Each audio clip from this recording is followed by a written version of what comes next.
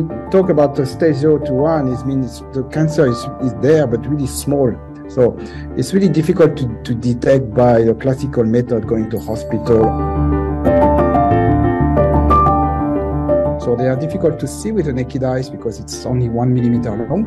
And it turns out they rely on a really powerful sense of olfaction. This nematode is attracted to the cancer smell that is found in the urine.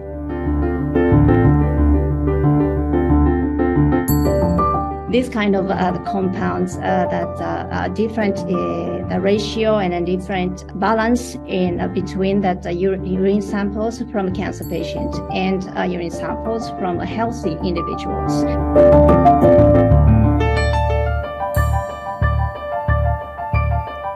It's painless, it's non-invasive because it just uses a urine sample and you can detect 15 types of cancer.